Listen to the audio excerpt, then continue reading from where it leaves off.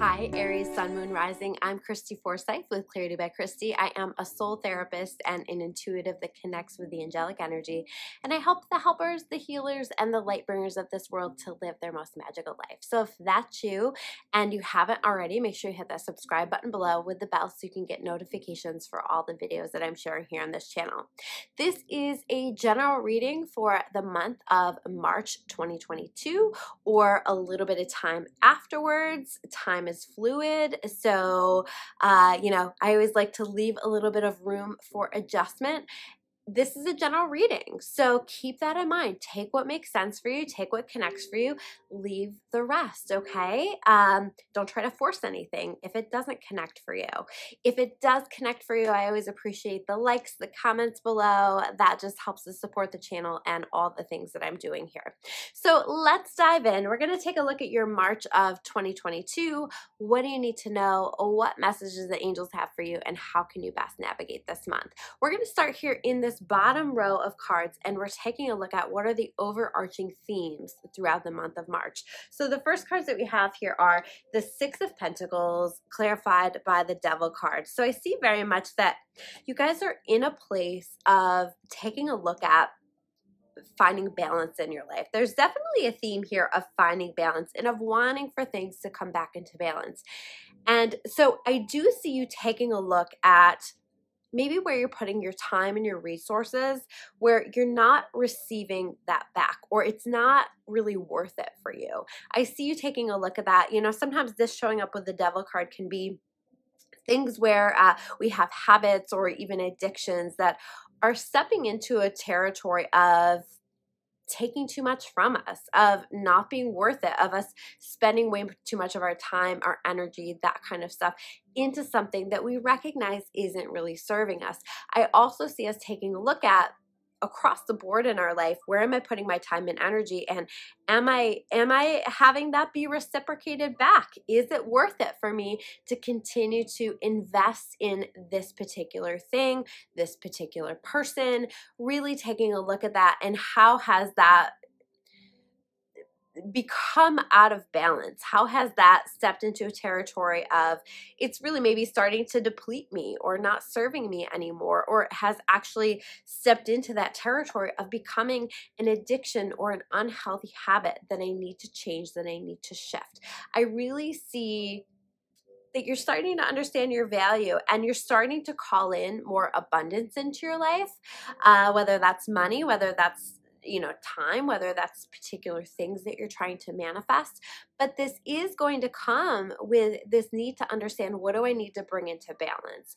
Where am I giving too much of myself, or what isn't working for me in regard to money? Maybe I'm spending too much money and I'm spending it on things that really aren't that helpful to me. So where can I rein it in so that I'm bringing myself back into balance, so that I am feeling a little bit more of that abundant energy in my life once I get out of this pattern or this habit that is putting me into a place of feeling like I have lack all the time, or I'm panicked about bills, that kind of stuff.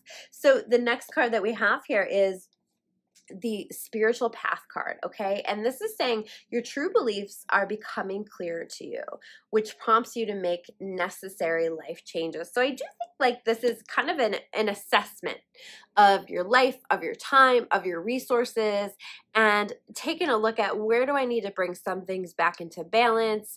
What do I need to understand here moving forward? How do I want to do things differently? I definitely feel you're right on this brink of a level up, and the level up comes from having some insights, having some awareness of what needs to change, what doesn't belong here, that you do not want to take into your future with you.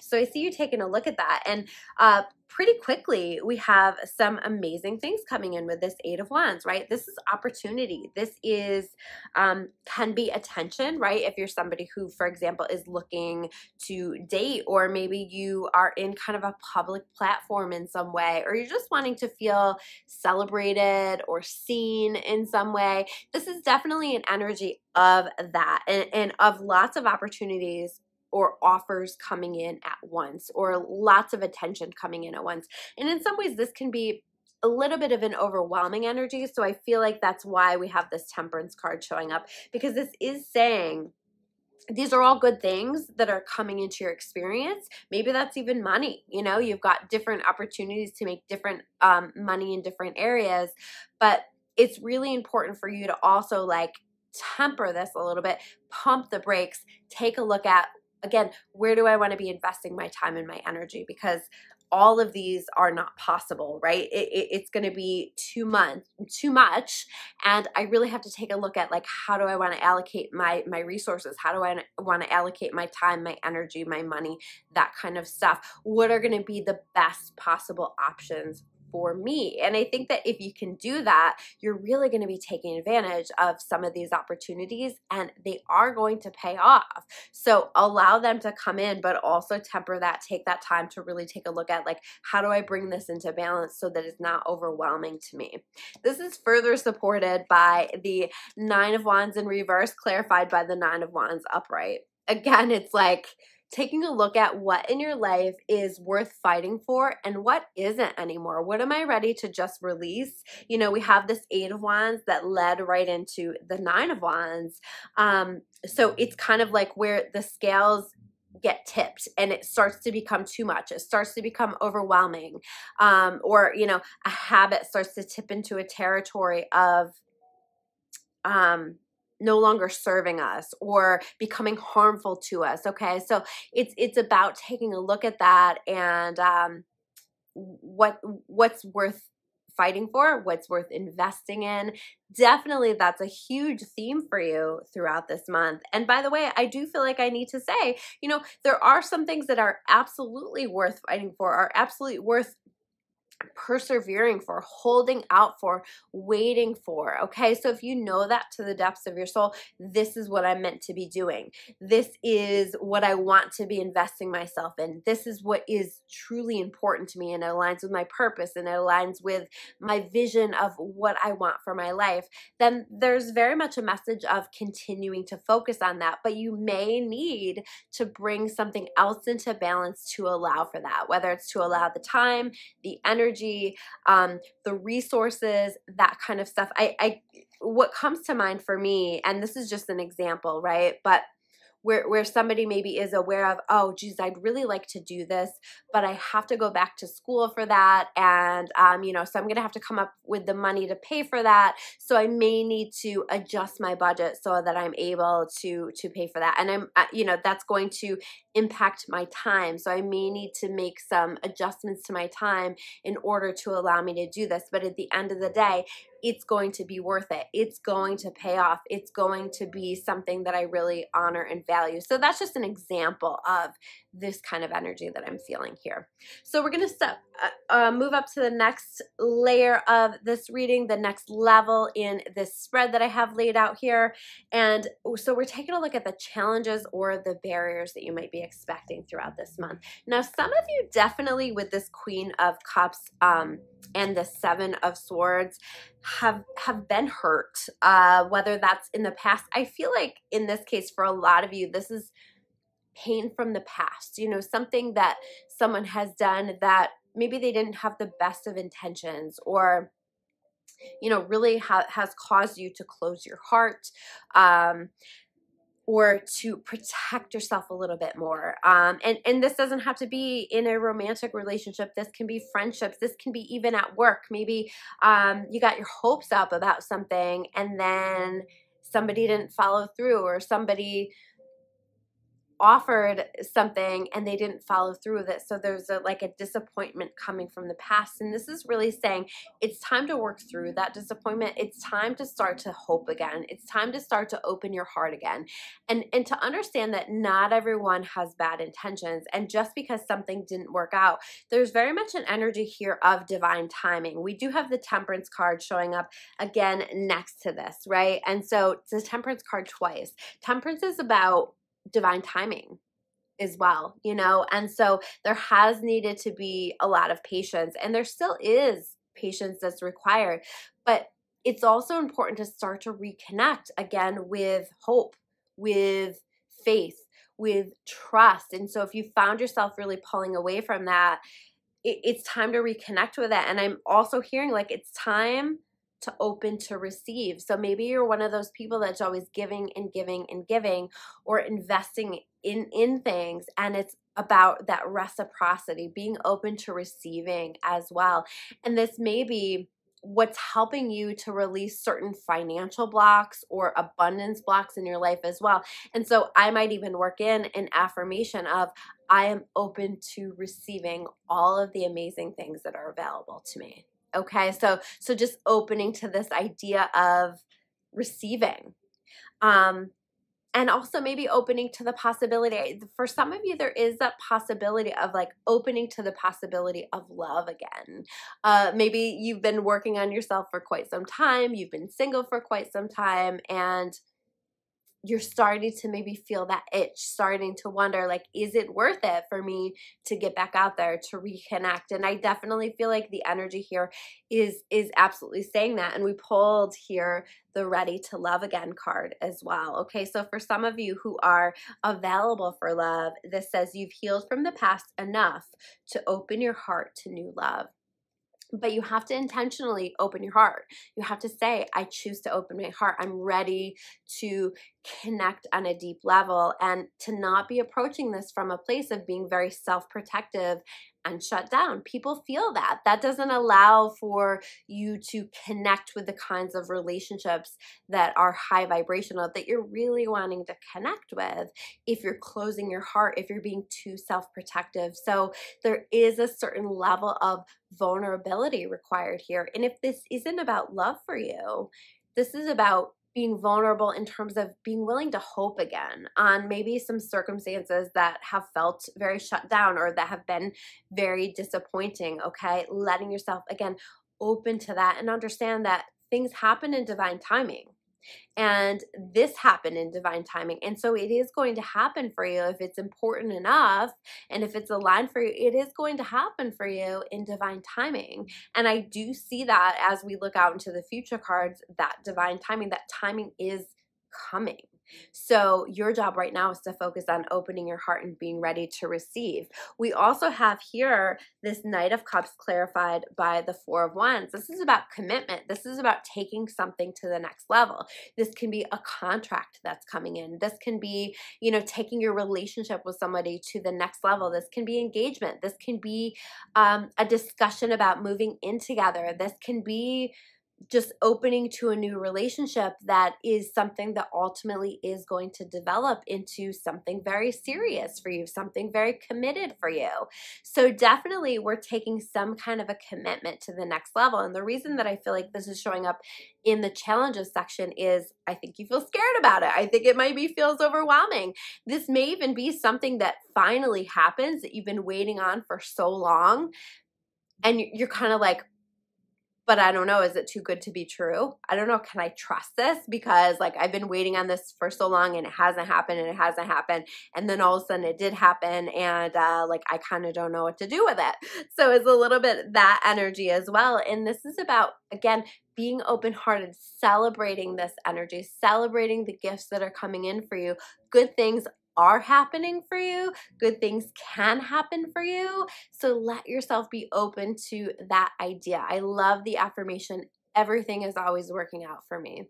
I really being open to this confirmation or this idea of this affirmation of everything always working out for you, and truly letting yourself open to the idea of the pure and absolute truth of this.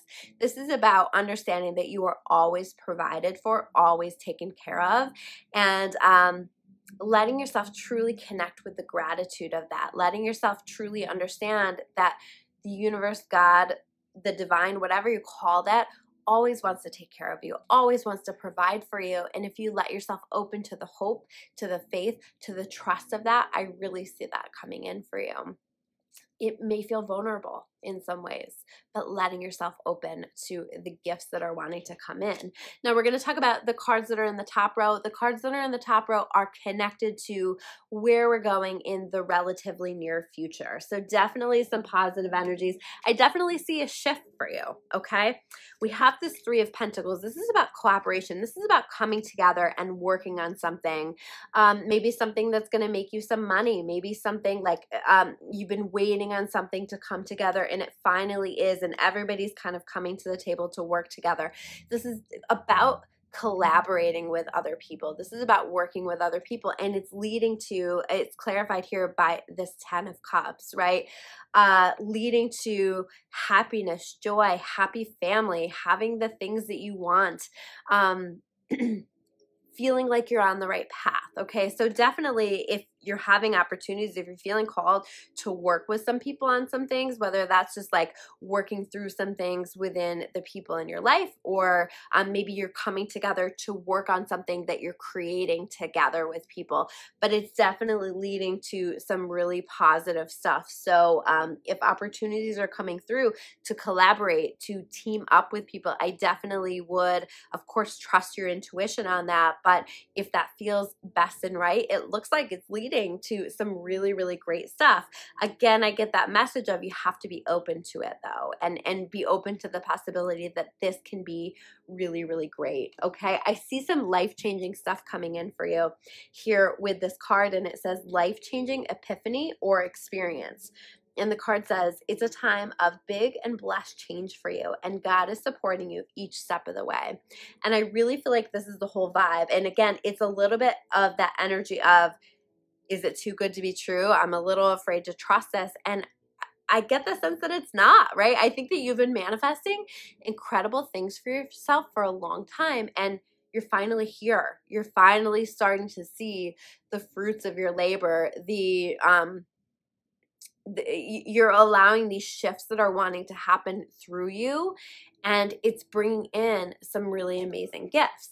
So speaking of amazing gifts, we have also the 10 of Pentacles. So we have the 10 of Cups, we have the 10 of Pentacles clarified by the King of Cups. So it's really saying security, safety, happiness, connection, love, whatever it is you're manifesting is yours. But you have to keep your heart open. You have to allow yourself to truly maybe be vulnerable enough to take a leap of faith, or to put your trust into someone or something that you don't have that solid, concrete evidence that everything is going to be okay, but it feels intuitively good. It feels intuitively okay. And this is about getting yourself back out there, putting yourself back out there, trusting, being hopeful, understanding that all will work out for you. So I love this so much for you. And last set of cards, we have the 6 of Swords clarified by the Empress card. This is about being carried out of challenging waters, being carried out of a really difficult time in your life where you haven't known how things were going to work out. And maybe it was, you know, it was very rough waters. It was very challenging. It was, you know, maybe years of difficulty, and you're finally being carried out of that. You're being moved into a different time in your life, a different period. You're being moved into a time of abundance, and you understand that you are attracting all of the amazing things for you. So this is really the Empress for me right here, is about understanding that you are magnetizing the things to you that you want, and it just is going to be a matter of trusting and being in that divine feminine energy where we understand that we are a magnet for all of the things that we want. And if we want to be a magnet for that, we, number one, have to have faith and trust and belief. We have to put the vision out there, and then we have to trust that it will be delivered to us in divine timing. We have to have that knowing that it will be delivered to us in divine timing. But I think that the divine timing is really starting to show up here with this 6 of Swords. So I think that you're going to start to see some really magical things starting to arrive into your experience, if not in March, as we move a little bit further on into the year. Definitely a powerful shift as you choose to open your heart, as you choose to be mindful of what you really want to put your time and energy into, what your priorities are, I think that you're going to get clear on a whole lot of things and start to just like really open up to all of the gifts that the universe wants to provide for you.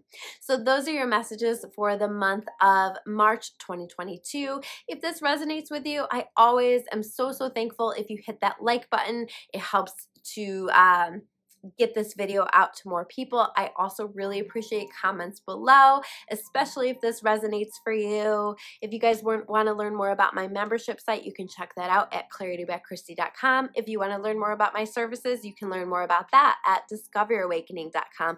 Both links are in the description box below. Thank you guys so much, and I will see you soon with another video. Take care.